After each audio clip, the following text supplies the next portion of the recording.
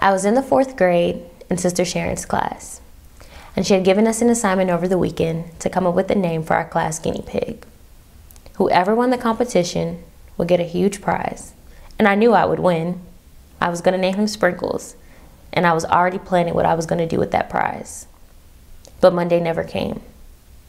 My evil cousin Katrina had decided to come to town, and it was no secret that she was no fan of mine. Katrina was angry. She grew up on a small island, never had many friends or much family, and that contributed to her aggressive demeanor. My family had anticipated her arrival, and they knew it was time to get out. We had to beat the clock, and we made it just in time.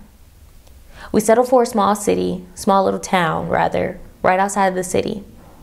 And apparently we made it just in time, because as soon as I put my bag down, they had shut the city down. That meant no one in and no one out. I watched Katrina rip down power lines, engulf my home with floods, and tear away all the memories I had ever known in the only home I had ever known. It felt like she was purposely causing inconvenience and danger in the life of myself, my family, and my friends. I watched a newscast, probably just the same one that you watched, and saw my aunt standing on the Broad Street Bridge, panicking, looking nervous, trying to figure out how she was going to get out of the city. But there was no way out.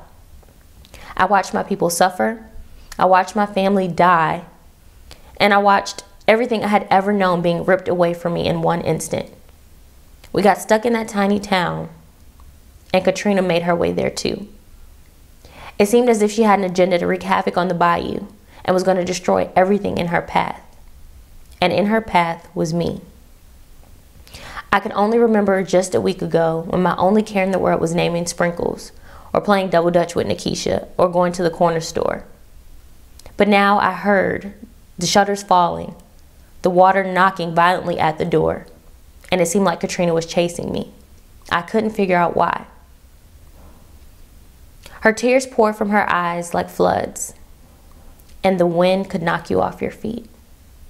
She had every intention of making her wrath felt far and wide, and we could definitely feel it.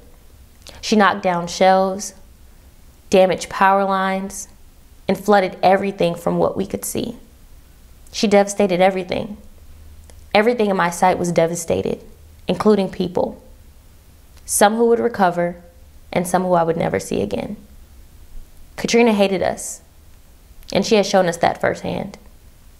And we knew that when she left, the city would never be the same again.